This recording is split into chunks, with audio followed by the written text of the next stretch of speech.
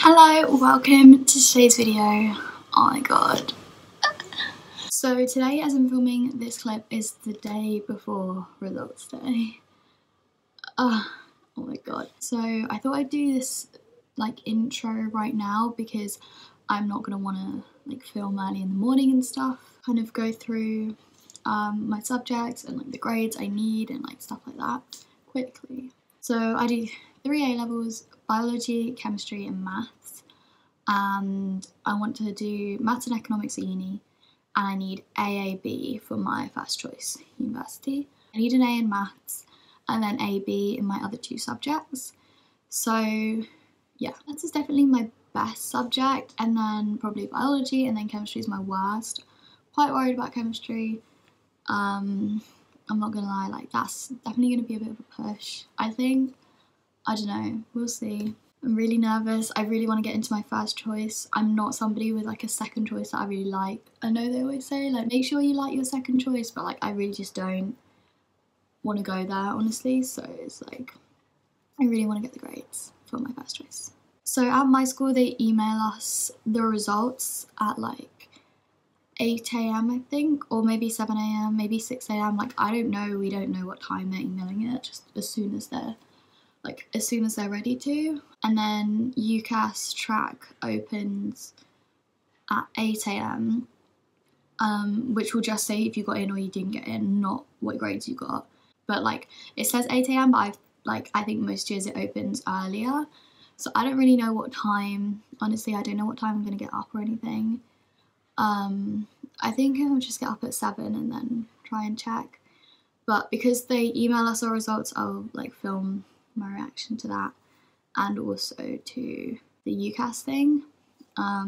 Yeah, we still have to go into school. I don't know if we get like the individual marks emailed to us or if it's just the grades, but we still have to go into school. I don't really know why, they just want us to, so I'm gonna do that as well. Yeah, I'm so nervous, like I can't even really like, I'm just so nervous, like it's gonna be really scary. 2 years ago, I had like the same thing for GCSE results day, and I was nervous for that, but this is like so different. This is just so much more riding on this. And like, so in terms of how the like exams went, maths, my best one, I had 3 exams, first 2 went like good, and then the last one was awful. So I don't know about that. Biology was, 2 of them were bad and 1 of them was okay.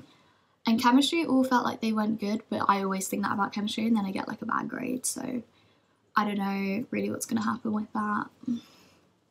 It all just depends on like the grade boundaries, how everybody else did. So I think that's everything I want to say, but just quickly, obviously like success is all relative. No matter what grade I get, if I'm like happy or sad, that's just going to be like relative to what I personally thought I could do, like my personal goals.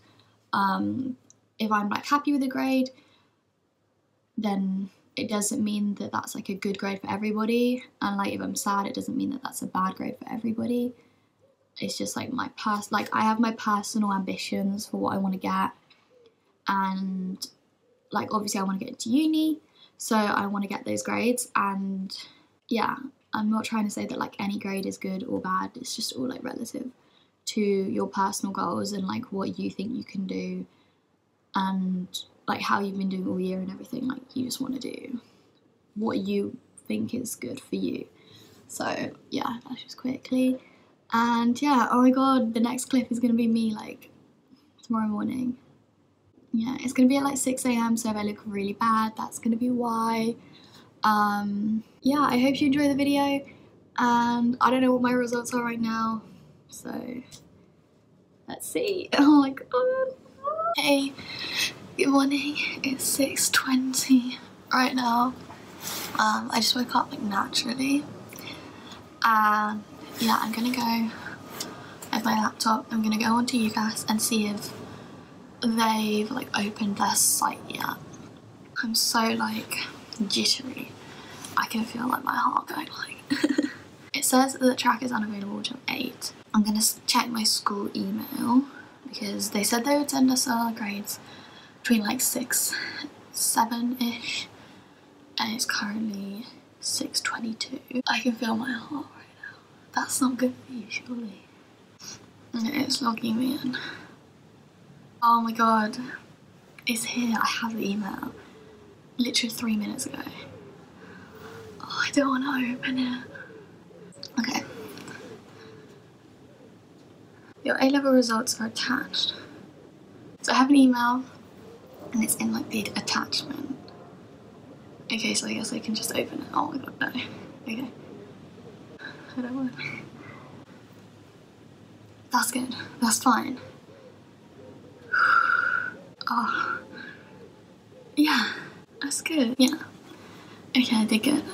I think. Oh my god. Okay, guys. So it is much later now. I've been to school to get the paper results. Yeah, I didn't like talk about what I was getting when I opened it because I was a bit like whoa. But now I'm gonna like go through my grades and stuff. So in chemistry I got an A, and that was my hardest subject by far. Like, I struggled so much with chemistry. I've never got an A before. All the mocks tests like last year and stuff, like I always got a B. I've never got an A in like a big test before, so I'm very happy to get an A. It's definitely like a bit of a push for me to aim for an A.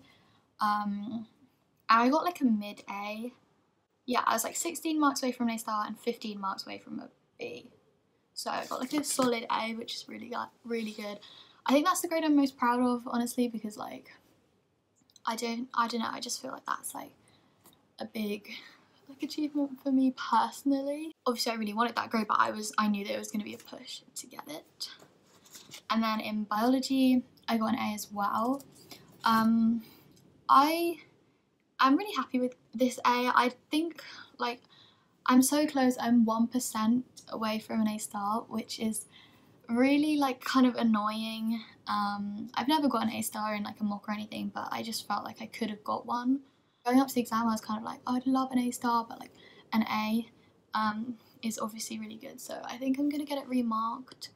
There's just a few marks extra that I need, but I really don't see it going up because it's such a like scientific subject. So I don't know, but I'm really happy with an A in like those two sciences. I think that's like, they're hard subjects, and I definitely worked really hard. I can't really have regrets because I feel like I worked really hard, and like anything that I regret is just like silly, because I know that if I'd done any more work I would have just like overworked myself and stuff. Like obviously like it's just kind of luck, you know, maybe if a question had come up in biology that I was better at, like a different topic, maybe I could have got an A star, but it's fine. And then in maths I got an A star, which I was so happy with because maths is like my favourite subject, the only subject I'm carrying on with at university, and I really liked maths this year. It was definitely my favourite.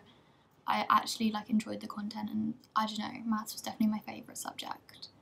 So to have an A star is really good. I got an A star in the mock as well, so I was really like aiming for an A star, but the last exam that I did was so bad.